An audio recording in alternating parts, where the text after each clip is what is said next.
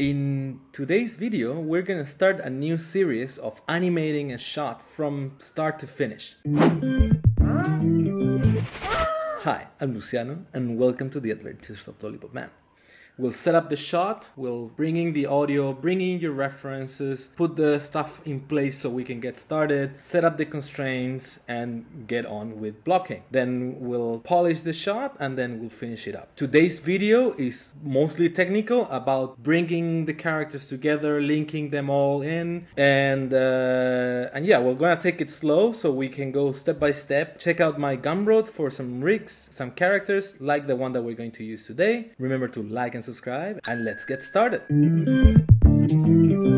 We're going to start by organizing our project, our folders, and our structure of the scene so we can get into animating. The first thing is to know that Blender doesn't have a project management system built in, kind of like what you'd have in Maya, where it creates its own folders. So that's something that you need to build by hand, but it's good that you keep a proper structure because it's going to be easy to move a project around and do stuff like that.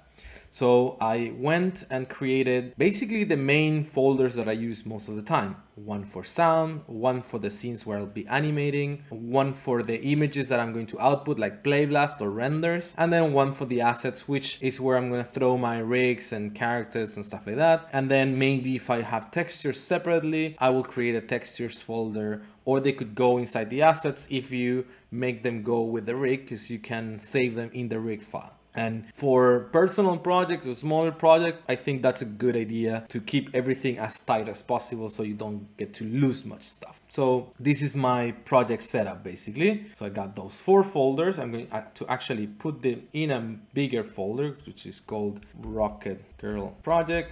So I'm going to put all of them inside of that one. And now we have everything. And so now we can jump into Blender and start putting things together. So first of all, I'm going to delete this stuff. Second, I realized that the interface was a little bit bigger before, so I'm just going to do that so you can see better. You can see that's much better for your eyes and mine, getting old. And now we're going to start by getting rid of the crap we don't need. So first of all, I'm going to delete all of the spaces that I don't want because they stay in the scene. And so wherever you go with this, they'll just stay, and I don't want them all. I really think that they should be separate, like the spaces should be not on the file, but on your Blender. So you choose what types of spaces do you have. So we got layout, animation, and video editing. You're going to see why the video editing one is going to come in handy. And so layout, and we're going to get like our scene together and get started on that. So I'm going to link the files. To link, there's several ways that we can do this. We can go file and link, which is one way, and we can also just like drag the character and link it in. And now we can just go click link, and we're into the file, and the file is a library, which we probably talked about before. So we're going to go into the collections, and I made it very obvious which one you need to link, because by looking at it by name, if you kind of not look at the fact that this one says link collection, we have a character one, a rig one, a local one, a model one, which all to some extent sound like they could be the one that you want to link. And so because this linking system is still like not super friendly in the way of like what you need to pick and how to recognize it and just like make it work, I just decided to make it obvious by naming it obvious. Also, Blender is really good at naming. So no matter if you have like caps lock and spaces and like whatever, like capitals, I'm sorry, whatever you can put in your name, Blender will not have a problem like Maya has. And so yeah, I was like, why not? So link that in, and then we got a character, and now we're going to go to object and relations and make proxy. And then again, you get this one is the one that you want to link in. Proxy. Boom. So we have a character and its rig, which is awesome. And so first of all, I'm going to select both of them, and then I'm going to put them in a collection. Sadly, the collection button doesn't do that for you, but you could do that with M. If you press M, then it will allow you to do that. So this collection, I'm going to call it Rocket Girl.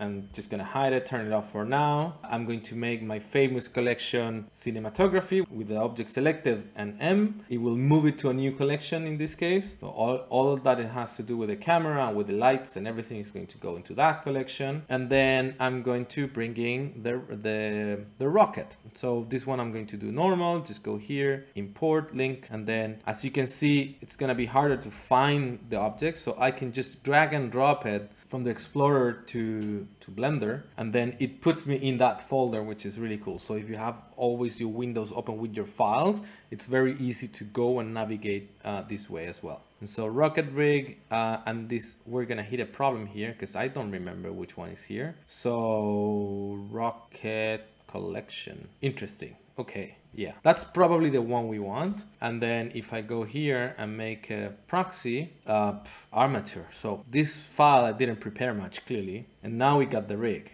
but we got in the collection, in the original collection where the geometry is, there is also a copy of the rig and we don't want that. So we're going to move these two guys here. We're going to put them in a new collection called rocket, right? And we're going to move this down. I don't know how to do that. Maybe just drag it down. Cool, right? And this one we're going to get rid of. We can select it and press X, just like everything in Blender. And we are going to save this file. And again, I'm going to want to save it in my project folder in scenes. I'm gonna drag this here. So now we're in scenes. We're gonna call this, I usually like to have like twice, like 001, because that way this is the version of the file. So say I made a different choice, then that first 3 numbers will be those choices, and then the one with 4 digits usually just goes up every single time I save. So yeah, it's not a good idea to override your files. Always save incremental. It will keep you safe. So we got this first version, which is our setup. We don't want this double controller thing that we're looking at right now, because that gets in the way mostly when you go into post mode. And as you can see, I'm trying to go into post mode. That's giving me a headache because tab by default in like a brand new Blender will only try to go to edit mode. And so when you're in a link character, Blender can't go into edit mode, so it will give you an error message instead of like doing whatever you want it to do. And so I prefer personally going to preferences, map, and then setting tab for pie menu, because that will make it that every time that you press tab you get a pie menu, and so you get the option to go to post mode instead of like getting hit with an error message, right? So that's much better for us. I'm going to go to the rocket file, and so we're going to go here, assets, rocket rig, and then we're going to open this file and make sure you see how everything changed because of the file. I'm not super happy about that. In any case, so we have this collection right here, which contains the armature. It contains this thing. So we're going to make sure that we can see those little guys there. And so if you hide them with that, then it stays hidden in the other file. So I'm just gonna hide it here like so. Gonna call this, I shouldn't change the name now because the link is going to be lost, but I'm going to do it just because I haven't started in the other file, so I don't mind that it gets lost and that I have to do it again. So I'm going to do this rocket rig, and then here hidden, we don't need any of that. Probably this circle should go there too actually. And then under the rig we got, this is the name of the rocket. You see I'm super organized all the time. Rocket model. And yeah, this is what we want. Should be good. So now I'm going to save and I'm going to go to my file again. We are going to allow execution. This comes up because of the Rigify rig, which has the rig UI Python that executes itself to create the interface. So we'll allow it, and we permanently allow it. So I'm going to go again, file. It's missing something. So the rocket girl is there. It's hidden, but it's there. And then the rocket itself, it's also here. And the collection, it has the collection, and the collection works. Okay, something doesn't work because of the naming change that we did probably. So I'm just going to delete these guys here. Going to go again, link. I did not rename that collection, did I? Rocket rig, collection, probably didn't rename it. and then relations, make proxy, rocket rig. At least we have that. Now it should be working, and then yeah, that and that. And as you can see, it's problematic. This is something I spoke about earlier, in how the coloring, it's not letting me understand whether things are selected or not. And so if I go to the girl rig, in her case, it's very clear what is selected and what isn't. And in this case, it's very hard to figure out if something is selected or not, which I can probably fix. So we're going to do that right now. I'm going to just let all of this inside of this video, because I think you're gonna bump into a lot of these similar issues, and you'll probably want to fix them, mostly if you're doing a shot on your own and there's not a pipeline or something fixing this stuff for you, right? So I'm going to put these guys here. Actually, I'm going to move them into the rocket collection. I'm gonna hide this guy for now. I'm gonna save this file again. I'm going to go and open again my rocket rig. Luckily, the changes are starting to propagate there. And so now I should actually rename this rocket. And what did I say I needed to do? Oh, change the colors. And so the colors of the rig. So I need to show it. And so here comes an issue which is part of this new way of linking. So for me to not be able to see the rig in the other file where it's linked to, I need to turn off the little TV here. The problem is that this doesn't allow me to see it in my own scene where I'm working with it. And so the way around this is to create something like a new collection, which we're going to call local, right? And now we have the rocket rig in this collection, and we can have it as well in this collection. So I'm going to also select the rocket rig, because we need it to be in the collection that it's going to be linked, but turned off. And so at this moment, we only have it now in the local one, and it disappeared from the rocket rig one. So what we want to do is keep it shared between the two collections, which is an interesting concept. And so I'm going to go to collections and add it to the rocket rig one.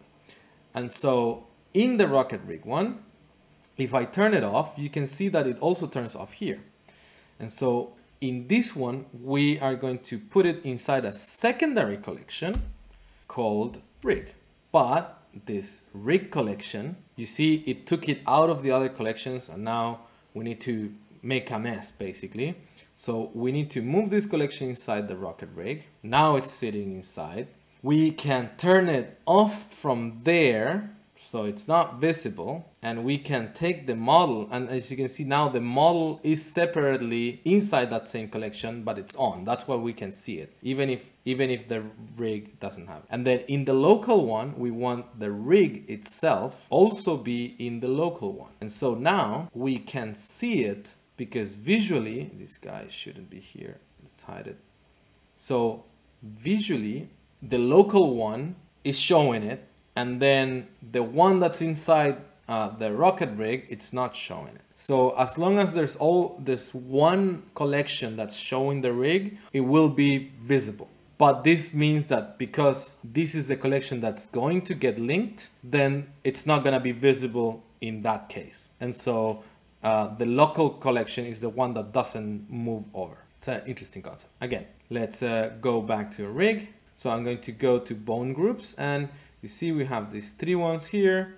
For some reason, this is not being taken into consideration, which is interesting. So select the red ones, yeah, and then custom color set. Now it works. And then the yellow ones, custom color set, and then the green ones, custom color set. Now it will work. So I had done it at some point. For some reason, wasn't working, but now it works. Bam. So now we can again save our file. I'm going to replace it because I'm a mess, and I'm going to go to my scene one. The rocket, it's obviously not working again because I screwed with the names. So let's just delete all of that. File, link, rocket rig, link this one. That's kind of obvious. And now file, as you can see, the controllers are not there. And then relations, make proxy, rocket rig. Now we got that. And then they have the colors that I wanted.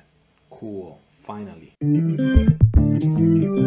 We only got to cover the linking part at this point because it's important that you know the entire process and how to set up the characters when they're not ready. In the next video, we're gonna bring in the sound, we're gonna bring in some reference, and we're gonna move forward to the next step. So remember to like if you like, subscribe, and see me next time.